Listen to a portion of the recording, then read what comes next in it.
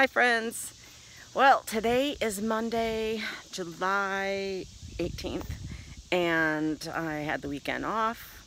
Yes, I seem to be taking a lot of days off, but it's been like every other day I've been walking, and I'm happy with that. I mean, I don't want to stay there, don't get me wrong, but I definitely am glad I'm getting up and moving on the days that I am, so praying for more days that I do.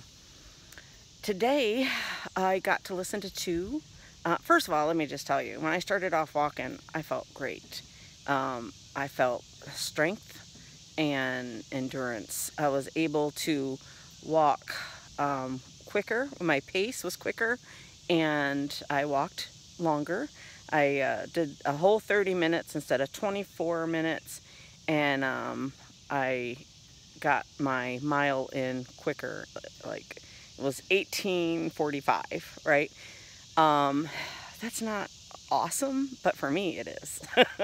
So we should only compare ourselves to ourselves, right?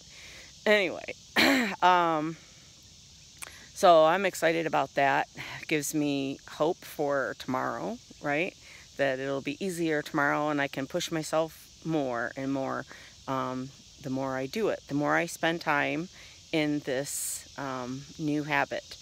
And so let's see, today's lessons that I listened to were day 19 and 20, and Mark 4, I think it was Mark 4 and John 5, or no, John 5 and Mark 4. All right, so the first one I listened to was about the storm, Jesus calming the storm. And the second one I listened to was about the lame man at the pool of Bethesda. And Jesus asked him, do you want to be healed? Right? So both of those really spoke to me. The first one about Jesus calming the storm, what I noticed about that set of scriptures was that Jesus was comfortable in the boat. He had a cushion, and he was asleep and he had a cushion, and so he was comfortable. And there's this major storm going on, right? And everyone's panicking, and they are saying, Jesus, aren't you afraid that we'll perish? Or aren't you afraid because we'll perish? However he worded it, they were fearful that they would not make it, even though Jesus was with them. And I just have to laugh, because how many times are we afraid that something's not going to work out? We're not going to make it alive through the season we're in, even though we know Jesus is with us. We may not be in a boat, but in our life, the boat is really our life. And Jesus is with us in our life as long as we've made him Lord of our life, right? And so if we have, and we're walking through all these chaotic storms, I mean, every day is a new day, right? And it could be a stormy day or a sunny day. But with Jesus, we have the hope that we will get through it. And so they haven't learned that lesson yet. We need to learn it quicker than they did. I think of my own situation about, just things I've feared for even other people in my life, like I'd want this for my son and I was fearing it wasn't happening. Well, first of all, what I want and what God wants are two different things, right? So am I praying the will of the Father?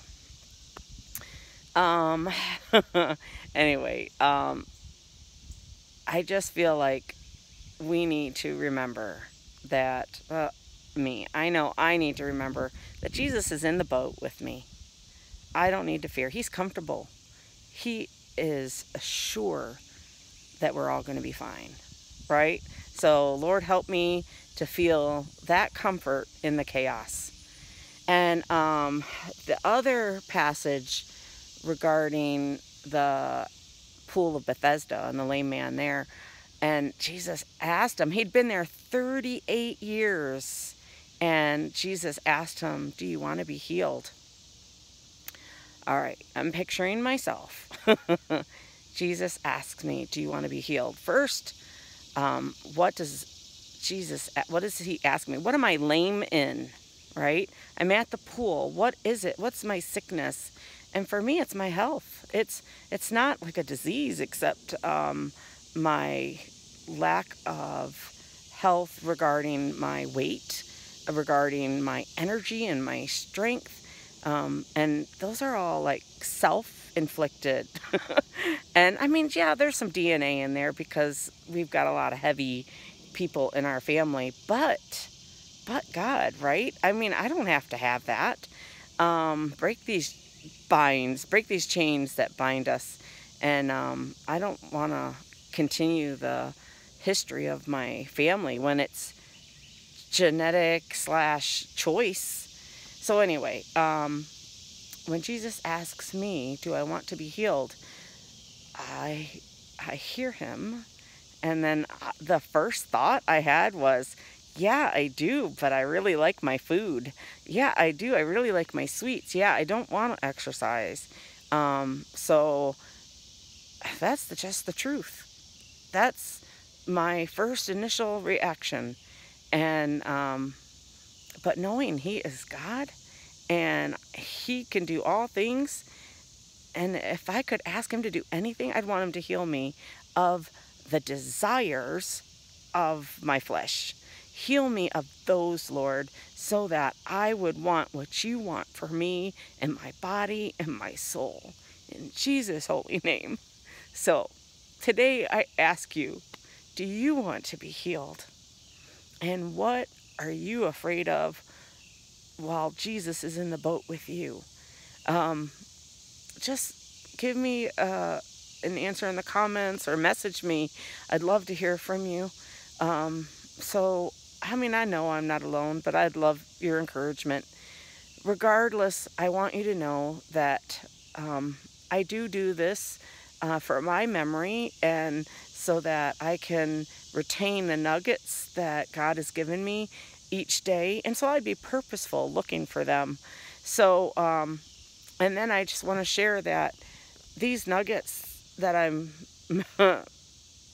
noting by this video, I also get to use when I'm out talking to people, like when I'm encouraging people. A missionary that I coach, I was able to use last week's lesson that it really impacted him because of what he's been going through. So I just want to remind you that God's word is going to come back and come back, because it's his word. It will not be empty. It will not come back void. Something like that. It's scripture. I'll look it up and put it in the comments. Anyway, I just pray that we would all grow closer to him and love the journey. All right, take care. God bless.